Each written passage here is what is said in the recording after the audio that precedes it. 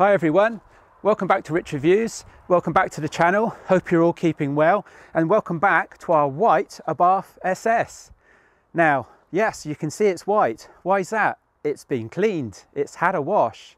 What catastrophic event has caused me to clean the car? Well, the engine blew. Now the two things may not seem linked. Let me explain.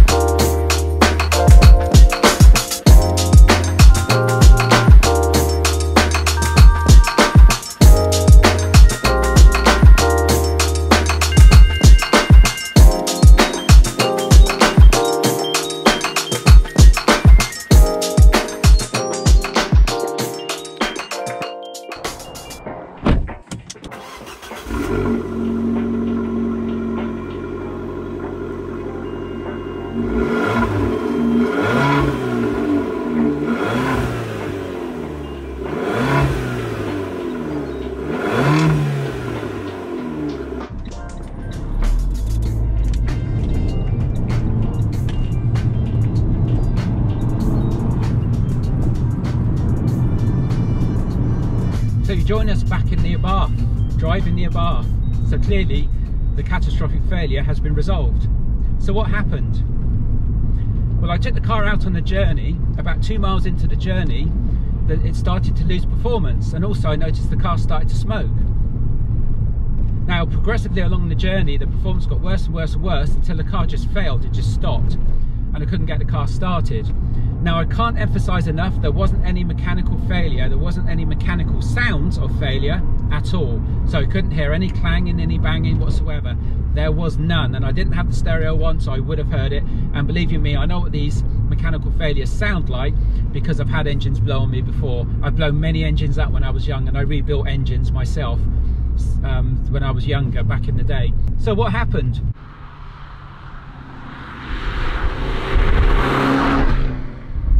Called out the AA took the car eventually to my mechanic who used to look after my 993S. He did some diagnostic work. First of all, we thought it was fuel or electrical problem again, because there was no mechanical sounds coming from the engine. Even when he spun it over, there was no banging or clanging sounds at all. Eventually, he took the head off to diagnose further what was going on, because we decided, well, there must have been a mechanical failure, but we just couldn't see it. We just couldn't, it was just hiding itself. So when he took the head off, you can see, bang, there you go, the pistons have hit the valves, or the valves have hit the pistons, whichever way you look at it. So what happened? Well, it was diagnosed further that the camshaft sprocket that attaches to the crankshaft, which then has a belt that attaches to that camshaft sprocket that then drives the overhead cams, that sprocket was loose. What had happened is the locating bolt, which is a stretch bolt, it's called a stretch bolt, and that had come loose. It had actually come out, and it had actually been loose for quite some time, so it had only been hanging on for dear life, holding in that sprocket. Of course, I wasn't to know that.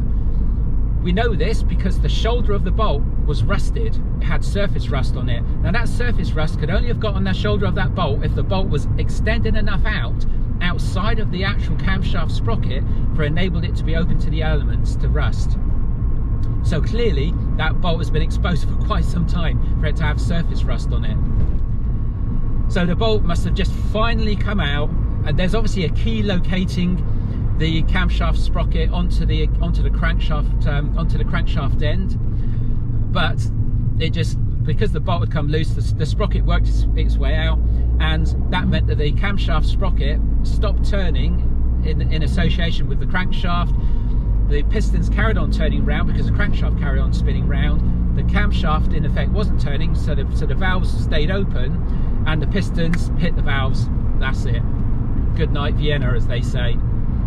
Now, we couldn't hear it because the valves are so thin, because there's 4 valves per cylinder. This is a 16 valve engine, and that's one of the ways how it produces such high performance for just a 1.4 litre. Obviously it's blown, it's turbocharged, but it's such a high performance car for a small size engine. A lot of that has to do with the weight of car, of course, but these 4 valves mean that the valves have to be quite thin to be able to fit in the cylinder head, because it's quite a small cylinder head. So the valve stems are actually quite thin, so it means that the valves can be easily bent. So when the valves hit the pistons, there wasn't any sound, or wasn't any discernible sound from the cabin of the car, because the valves are quite thin. Now, how do I know this? Well, in my research, I performed loads of extensive research. We had to decide on a few options. Those options were: replace the engine, too costly. The car's only worth about $3.5 grand at best. Most of the value of this car is in the number plate. Secondly, rebuild the engine, too expensive again. Thirdly, rebuild the cylinder head. Fourthly, get a replacement reconditioned cylinder head.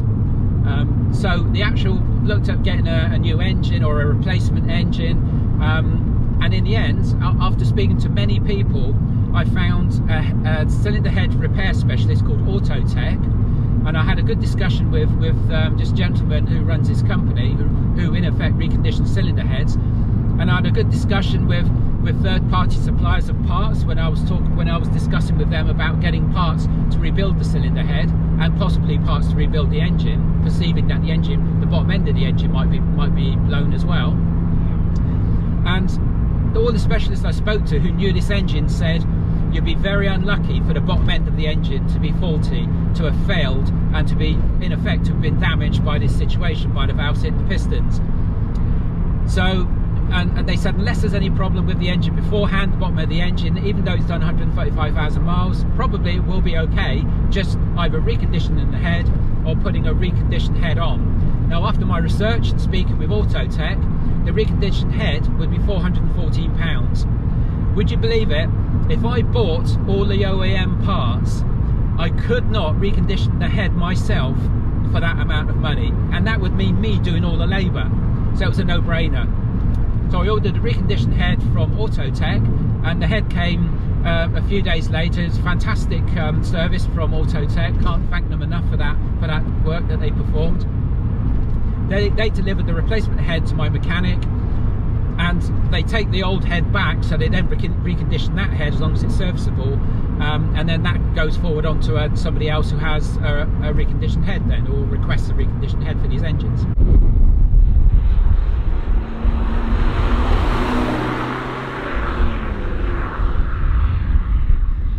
Of course, the benefit of purchasing a reconditioned head is that a lot of work is done on the head, which means that items such as the valve guides are replaced. So you shouldn't get any issues with regards to worn valve guides, and obviously new valves are implemented where required, and they're all lapped in, and the head is skimmed. So it's in effect as new a head would be. So great for £414 when you think about the cost involved with purchasing a new head, which is well over £1,000 to purchase a new head. And then if I remember right, you didn't get all the parts as well. You had to rebuild it up yourself. So the decision was made. I ordered a reconditioned head, and the reconditioned head was fitted by my mechanic. So how much did this all cost? This is the key piece of information I'm sure you're all chomping at the bit to hear. Well, let's pull over and I'll talk you through it.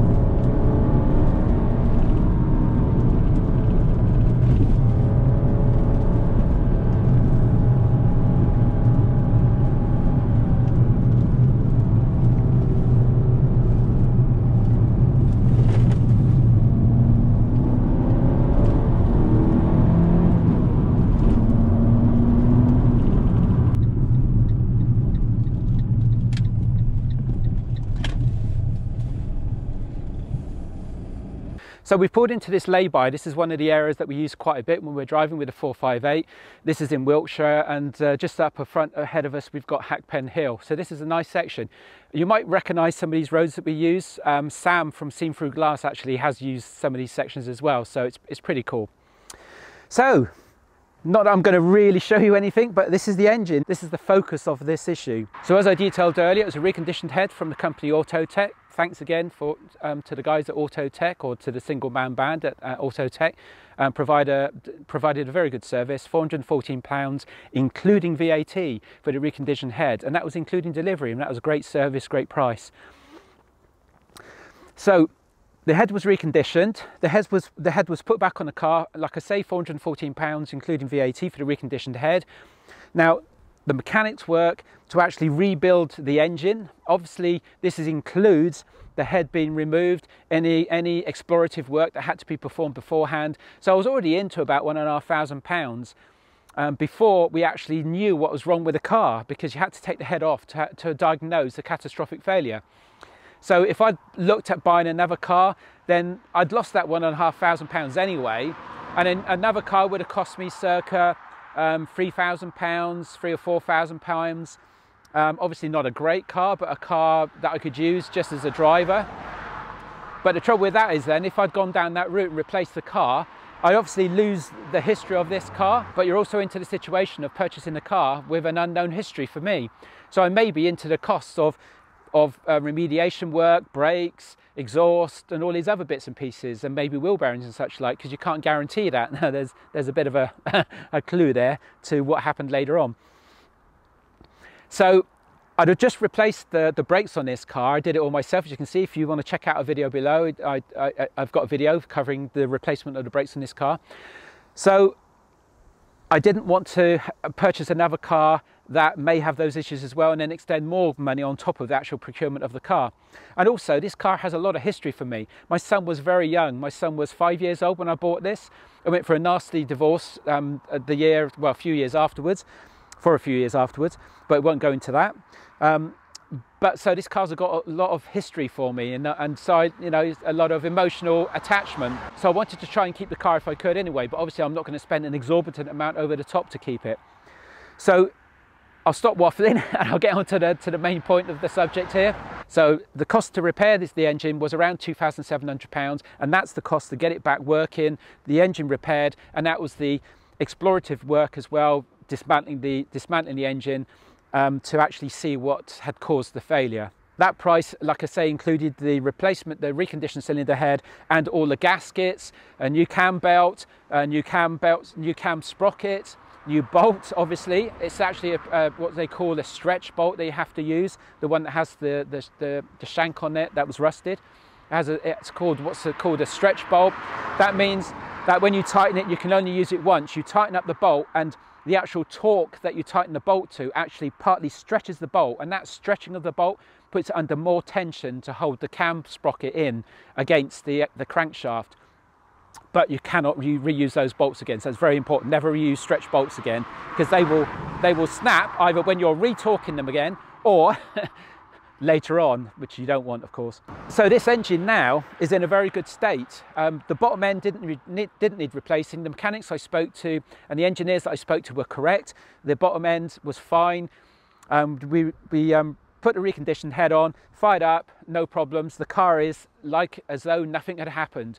But it's actually improved, of course. Yeah, you wouldn't want to spend that amount of money on just improving the engine to that level, but it's now got cam belts, new cam belt, new cam sprockets. It's got all new guides on there, new tensioners for the cam belt, and of course we now have a reconditioned cylinder head on there, which means that the 135,000 mile wear that was in that cylinder head has now been resolved. So there would have been valve guide wear, there would have been some oil burn, or to be honest, the engine wasn't burning any oil, or not a significant amount of oil.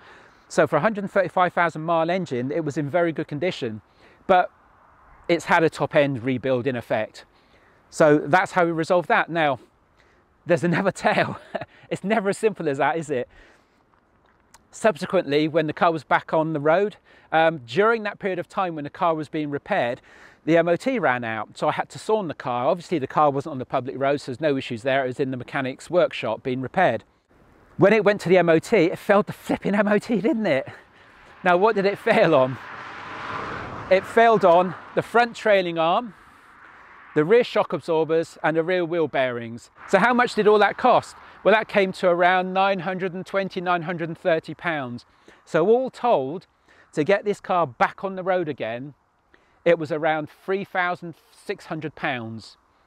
That may seem crazy, but remember, nearly £1,000 of that was MOT remediation work, and around 1,000 to 1,500 of that was stripping the engine down to diagnose the catastrophic failure. So you could argue the point, around £2,500 of that was sort of, that had to be done anyway. I know stripping the engine down wouldn't have had to have been done if the engine hadn't failed, but it is what it is. Now, if some of you are typing in furiously into the keyboard saying, oh, I bet it had deferred maintenance, that car's in a hell of a state. Obviously it's washed now, so it's nice and clean now. Yes, there was deferred maintenance on it. And yes, one of those deferred maintenance items was the fact that the cam belt needed replacing. In fact, the cam belt should have been replaced 2 years ago. Just that I've been so busy, I haven't got around to it. I know that sounds crazy, but that didn't cause the failure. The cam belt was fine. It was in good condition. Of course, we didn't reuse it. You don't reuse a cam belt once you've removed it, but it was in good condition. There was no slippage. That wasn't the problem. Like I said, it was the cam bolt that had worked loose. Now, if we changed the cam belt, would we have noticed that bolt hanging out? No, you wouldn't, because the way how you fit a cam belt on these and the way the engine is situated, as you can see, it's so deep down, the bottom end of the crankshaft is very low.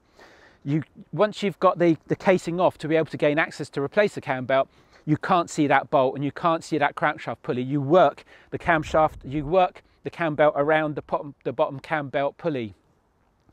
So you can't really see if the bolt had worked loose or not. So almost certainly you wouldn't have noticed. So if I'd had the cam belt replaced, cam belt would have been replaced, fitted back together, and I would have probably thought that whoever changed the cam belt may have loosened the bolt for some reason and caused the failure, when that wasn't the case. It's just one of those things. The bolt worked loose, it caused a catastrophic failure.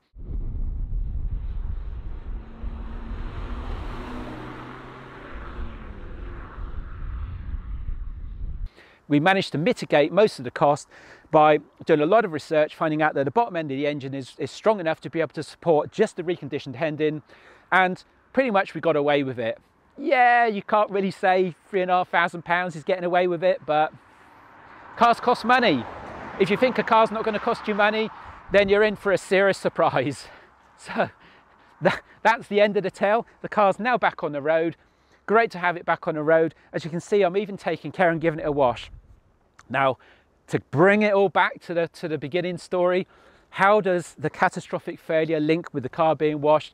Well, the mechanic was so embarrassed at the state of the car being so dirty, he washed it before he brought it into his workshop initially, because he deals with Porsches, very, very nice Porsches and nice cars. And of course, he didn't want this sitting in his workshop looking a hell of a state with customers coming to and fro. And probably, you know, his garage workshop is very clean as well. He didn't want any muck coming off the car. So he actually gave it a first wash. So he started this renewed process. So I wanted to wash it as well for this video. So I gave it a really intensive wash a few days ago on top of the wash that he'd given the car. And I'm going to keep it fairly clean now. So you can hold me to it. So we're going to keep the car fairly clean. It's easier to do once it's been cleaned thoroughly anyway.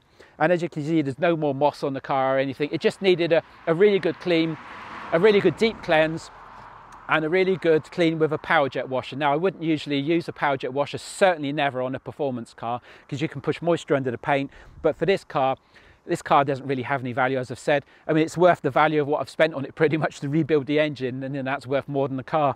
This number plate is getting on to being worth more than the actual car's worth. But, you know, it's a really reliable daily driver, hopefully. And it's done 136,000 miles now. What a great car. And even though we've had this hiccup with the mechanical failure, it's done me proud. So well done, Abarth. So if you've enjoyed this story, regaling you of the woes, the tales of woes for the remediation for the catastrophic failure of my 135,000, now 136,000 mile Abarth, then please give the video a thumbs up. Very important, these things, for the good old YouTube algorithm. If you're not subscribed, please think about subscribing. Got some great future content to come. We've already got events, some events booked for the 458, and the 458 currently is away at the moment. More to come, part 2 on the previous video to come. Thanks a lot for watching, guys, and we'll catch you in the next video.